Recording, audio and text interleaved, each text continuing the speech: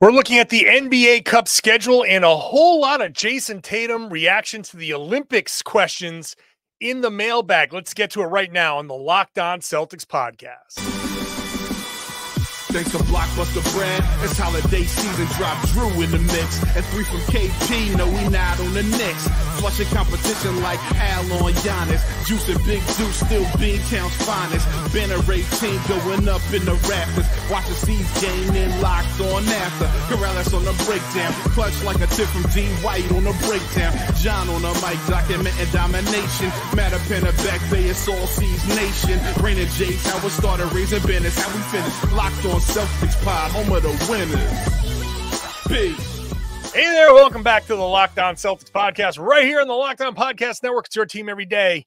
And I got you Monday, Wednesday, and Friday for the rest of August and most of September. So in a few weeks, when camp opens back up and the season starts back up, like that's soon, I will be back with 5 days a week.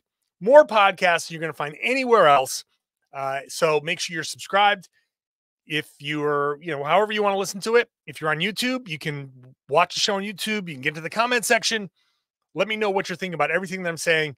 You can help me answer the questions in the comment section, however you want to do it. I'm John Karalis, by the way. If you're new to the show, you don't know me. I used to play a long time ago. Now I'm covering the Celtics as a beat writer for Boston Sports Journal. I've also written 2 Celtics books. The latest one is Built Different, commemorating the Celtics' 18th banner. So go pick that one up. I'll be selling them very soon, signed copies on my website. So be happy to have you there. Today's show, by the way, brought to you by FanDuel. Make every moment more. This summer, FanDuel hooking up all customers with a booster bonus every single day. So there's something for everybody. Visit FanDuel.com to get started. Later on, we'll get into some of the mailbag questions, but I want to start with the NBA Cup and the opening night schedule, which all of this stuff has been revealed. Celtics are going to get their rings and raise the banner against the New York Knicks on the 22nd. So that's really 2 months away. Think about that for a second. I'm recording this on August 13th. So next week is the 20th. 2 months after that. So really, we're just about 2 months away from ring night, banner raising. That is going to be incredible. I feel like I just left the Garden. I feel like I was there like a couple of weeks ago. And now we're right back to it. It's quick. It's a quick turnaround. So Celtics and the Knicks. And then the NBA Cup. It's the November 12th. At home against Atlanta. It's a Tuesday night. The next Tuesday night, the 19th, at home against Cleveland. That's on TNT. The following, that next Friday, that very few days later, at Washington.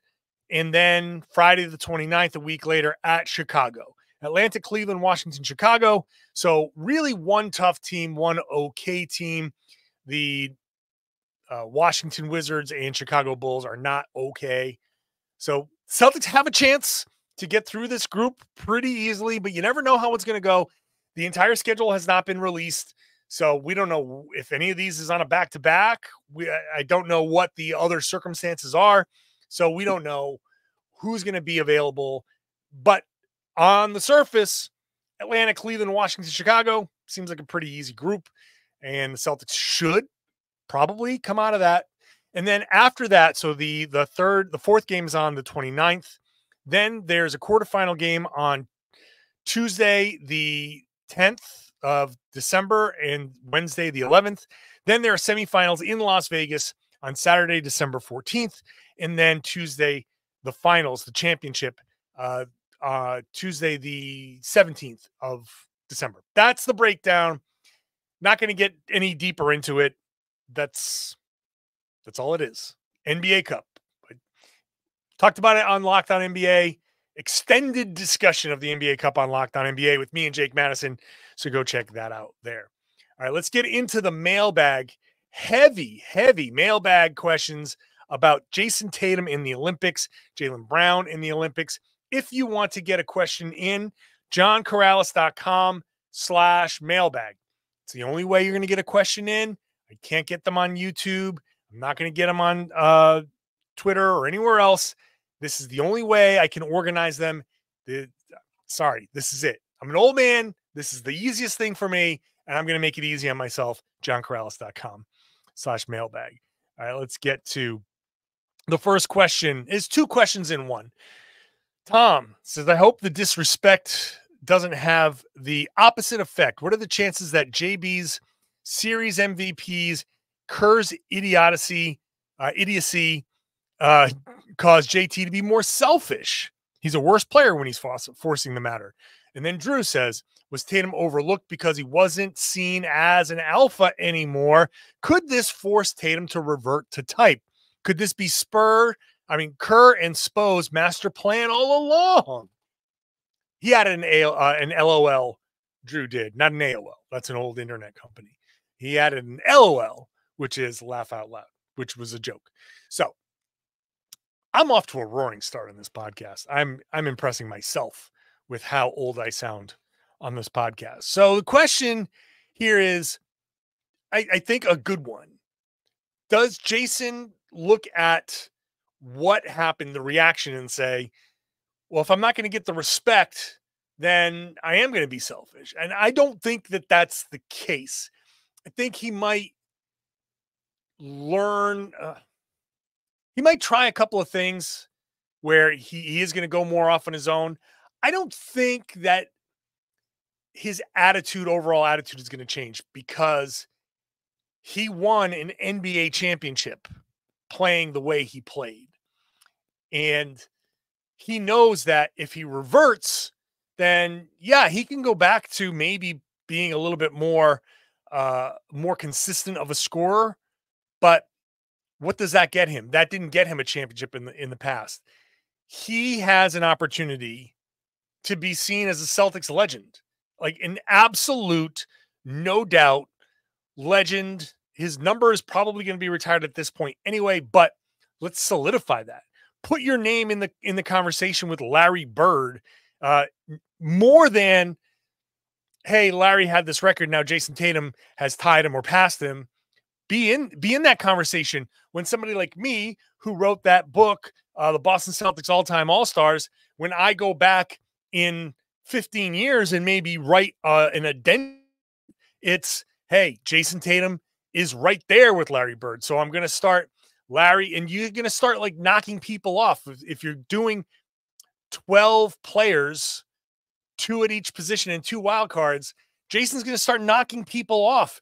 Does he knock Paul Pierce off a list? Like all of that stuff, if he wins 2 or 3 championships, especially if they're in a row. So I don't think he's going to revert.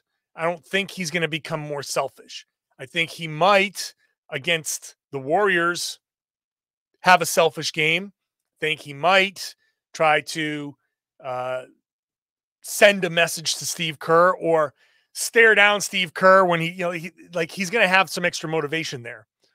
But I don't think he reverts to anything. Tatum knows where his success lies, and I can't see him getting so caught up, especially with the teammates that he has and the coach that he has. I don't think they're going to let him get that caught up. Robert says, John, I'm sure I'm at least the 87th person to mention Dave Vermill calling out Tatum for, quote, petulant whining about the Team USA thing. I'll leave it at that. You have the mic, sir. So I heard Dave Vermill said this kind of in passing on Locked On NBA. And I'll just say I didn't see or hear any petulant whining. And if I heard it, trust me, I would call it out. If Tatum was acting like a petulant jerk and whining about Team USA, I would do a whole show about that, because that would be the single greatest threat to the Celtics winning another championship. I don't think that's what Tatum was doing. And maybe you can say there was petulant whining from people outside of his sphere. Maybe some Celtics fans were whining about it. You can say, okay, some people went over the top with it. Okay, I can accept that. But Tatum's comments, no. Tatum's comments were fine. He didn't say anything throughout the course of the tournament. And then afterwards, he was interviewed, and it's a storyline. He was going to get asked about it. And he said, I think his comments were very above board, honest, and not bad, because he consistently said, it's not about me. We won the gold. That's what it's all about. It was tough. Sorry if you heard me just smash my mic. It was tough, but it's not about me. I have my own personal stuff, but it's not. I don't want to make this about me. He said that like 3-4 times. So Tatum, petulant whining? Absolutely not. And if that comment was about Tatum, then it's completely way off base. Tatum was honest. And frankly, if players are going to get called out every time they're honest, then we completely lose the leg to stand on when we say, why aren't players more open in interviews?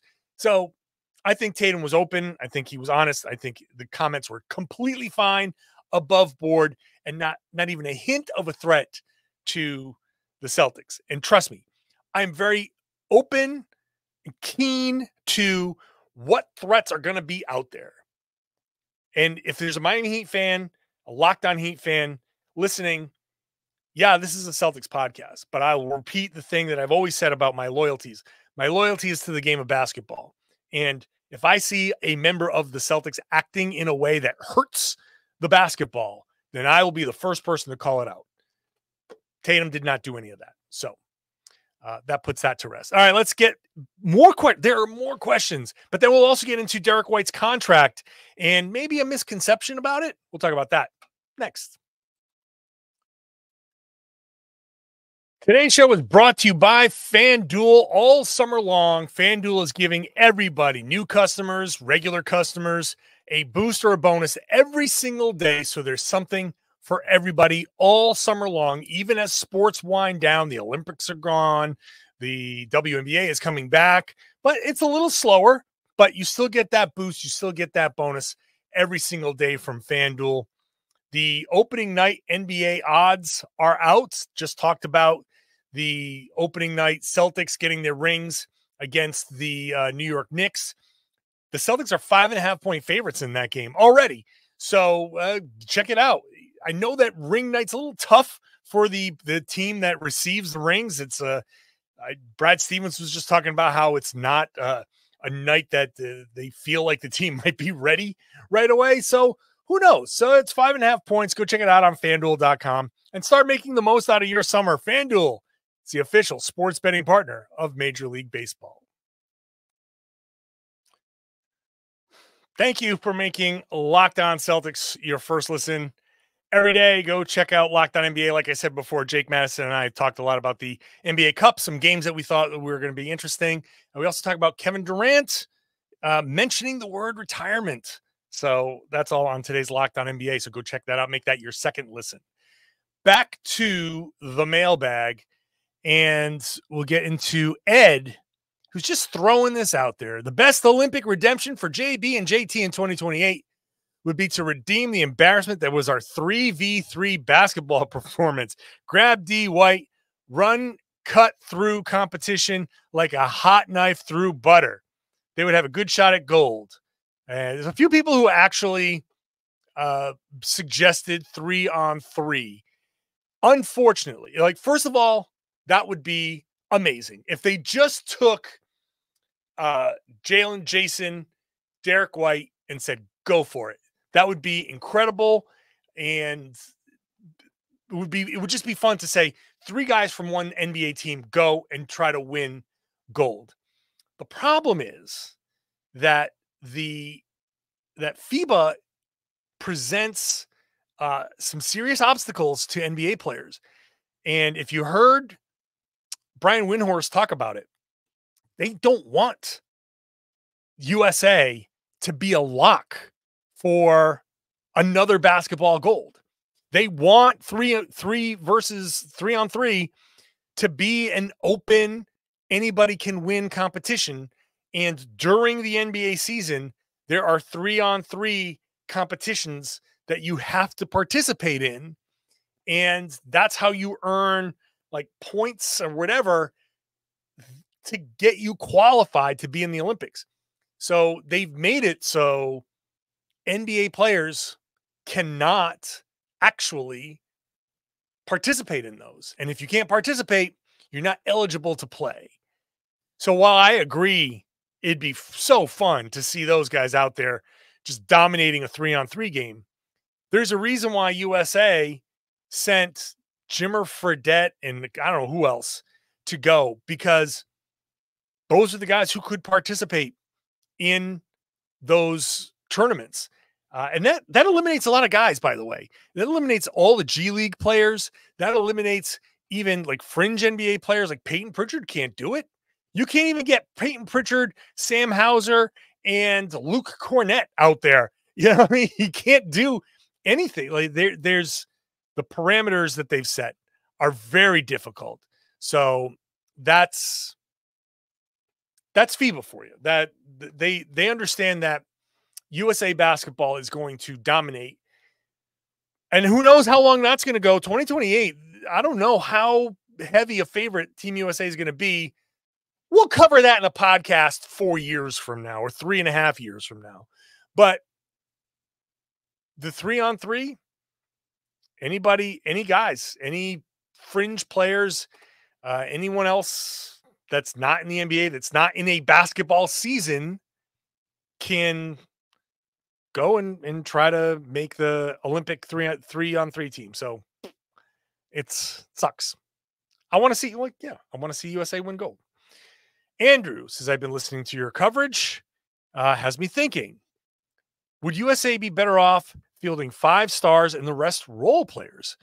What would it look like if they took 5 All-NBA guys and then the best 6th men in the league?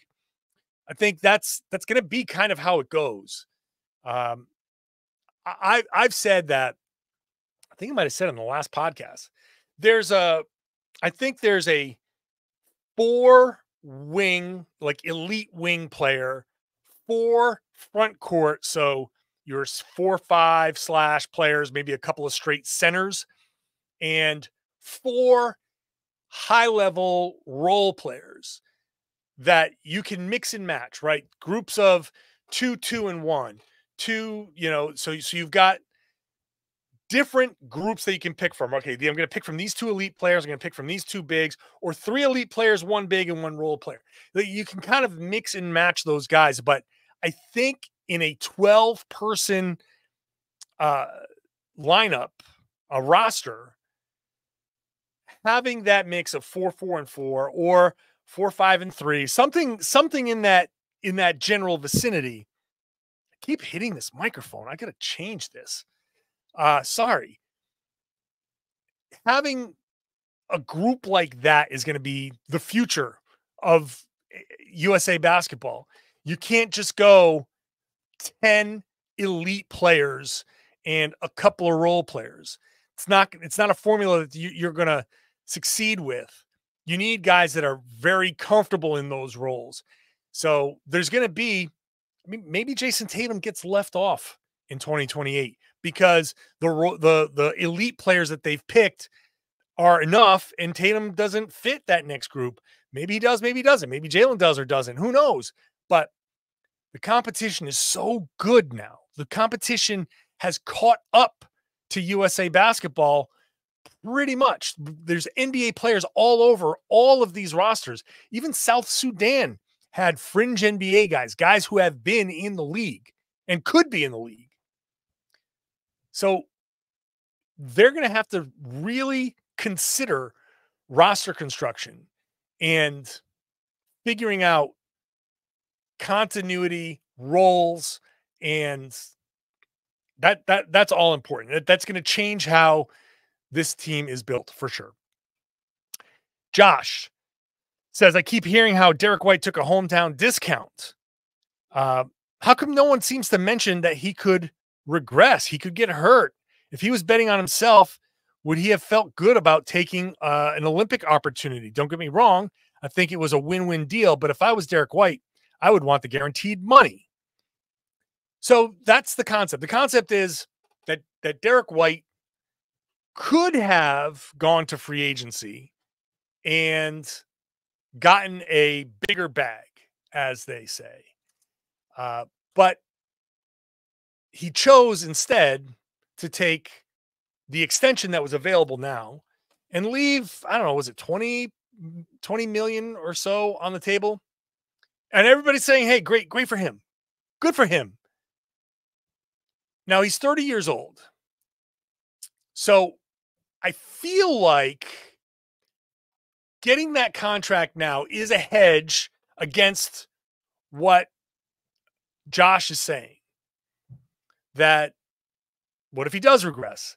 I don't know that he regresses necessarily. I think he plays at a level where it's awesome to see, but it's not so great that there's everybody's looking at, wow, this is going to be a regression to the mean somehow.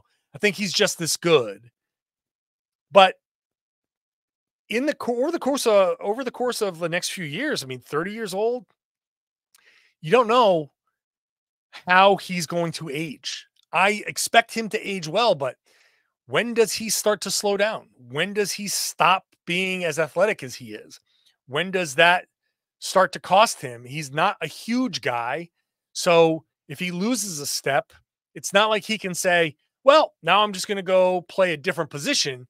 He has to play one of the guard spots. He can't just say, I'm going to be a small forward and be a little bit bigger or a power forward or anything like that. Like Jayson Tatum has the potential when he's 35 to put on a little extra weight or something and play a 4 or a 5. He could finish his career as a center, a stretch 5.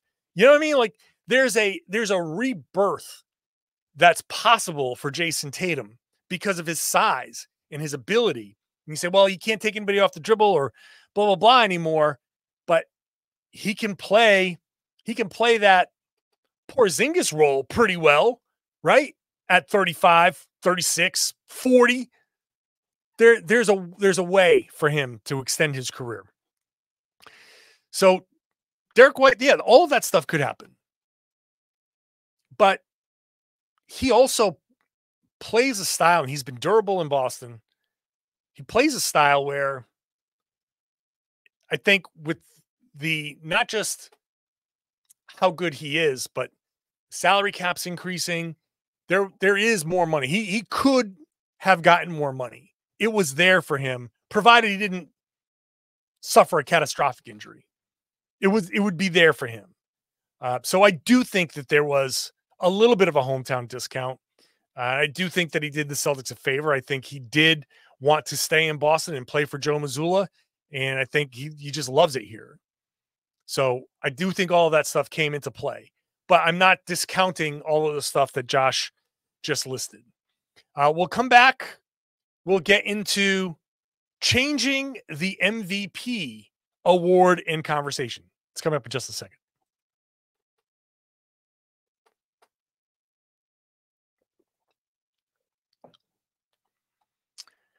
Again, mailbag questions can come in at johnkaralis.com/mailbag. Like John did, who said, can we all stop having disingenuous MVP conversations?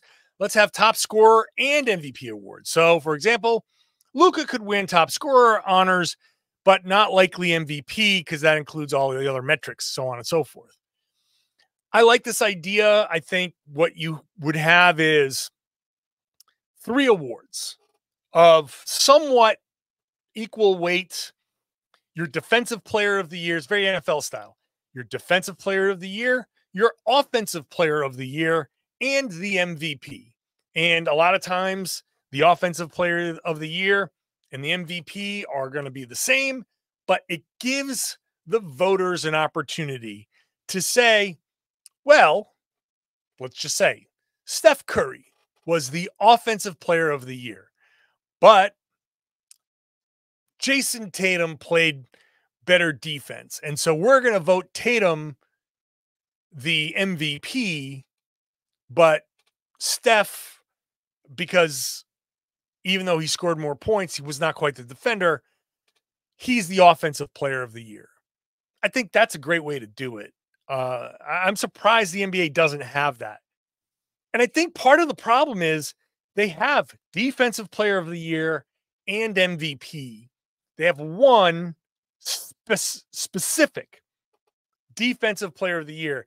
And that kind of says to the voters, well, the MVP is your offensive award, right? It's to the biggest scorer. Now, the year Marcus Smart won Defensive Player of the Year, he was never going to be the MVP. And even if you have a guy like, not LeBron anymore, but LeBron at his peak, or any of these guys at their peak that are also really good defenders, like Victor Wembanyama, he could be the Defensive Player of the Year and the MVP.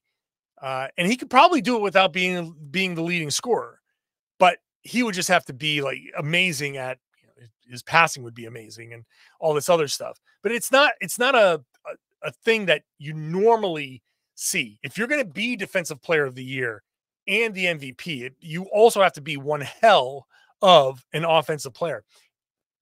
As opposed to, I think, in, say, the NFL, where, and look, I'm not very well versed. I don't know how many Defensive Player of the Year awards go to like a most valuable player, but guys can be the most valuable player being a defensive star.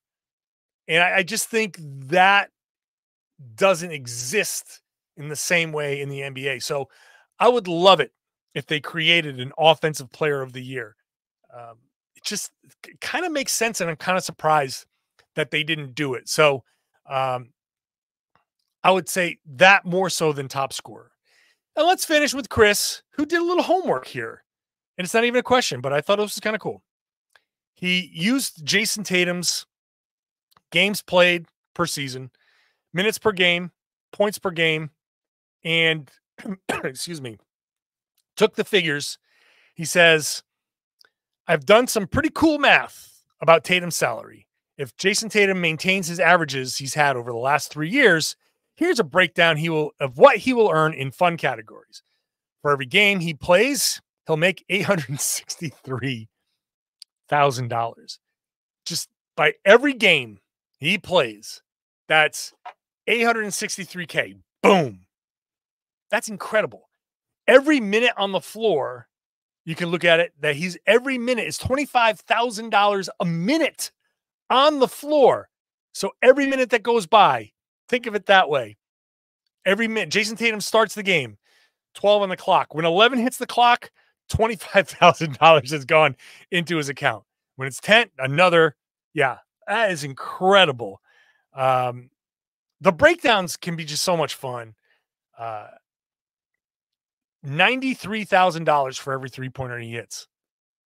I mean, if somebody wants to give me $93,000, I will get myself to a point where I will make NBA three-pointer. I will start practicing now. I will stop if somebody wants to give me a call, be like, hello, $963,000. What was it? $93,000 per three-pointer.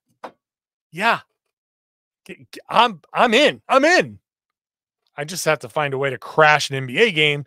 That's a different story. I don't think anybody's going to be signing a 51-year-old guy who's, we'll just say 50 pounds past his playing weight.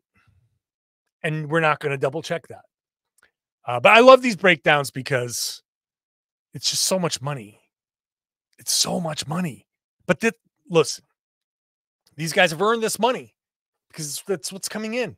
They get half of the money that's coming into the league, and it's distributed. That half is distributed amongst all the players. The owners get half. This money is coming in. We're not taking this money from teachers and, firemen and all that stuff. The money is just what's coming in. So if the players didn't get this money, it would just go to the owners' pockets. So yeah, it's ridiculous. These guys, Jayson Tatum has the potential to gross $1 billion. $1 billion with a B, just from his NBA money. He has the potential to gross $1 billion by the time his career is over, if he plays long enough, just in NBA money. Never mind the endorsements, never mind the Jordan money and he's selling everything. God, he endorses everything. he is incredibly popular endorser. I am surprised that he is as popular as he is as an endorser, but man, he rakes it in. That dude is rich. So good for him. Good for him. The money's there.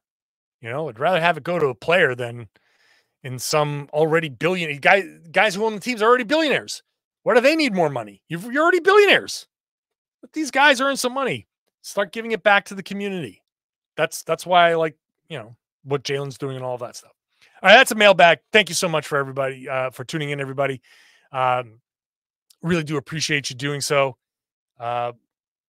Again, johnkaralis.com/mailbag to submit your questions. If you're not subscribed at this point, please do so wherever you get your podcasts. You can listen however you want to listen. It's great for the car on the ride to work.